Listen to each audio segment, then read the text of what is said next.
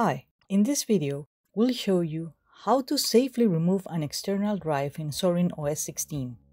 When you use external storage devices like USB flash drives, you should safely remove them before unplugging them. If you just unplug a device, you run the risk of unplugging while an application is still using it.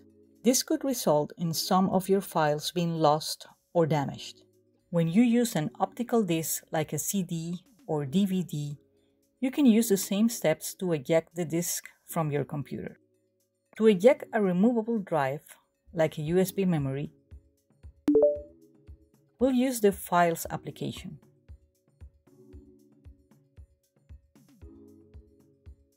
We can access it from the Zorin menu, Accessories, or we can use the Super key, then type Files, then hit Enter. In the Files window, locate the device in the sidebar and left-click over the Eject or Unmount button.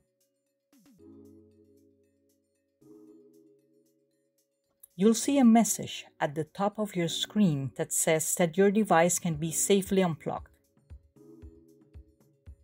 You can now remove your USB flash drive.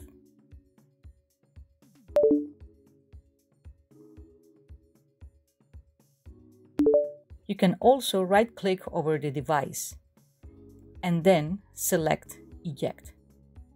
In this video, we show you how to safely dismount an external storage device in Zorin OS 16. If this information helped you, please consider giving us a like or subscribing. Thanks for watching.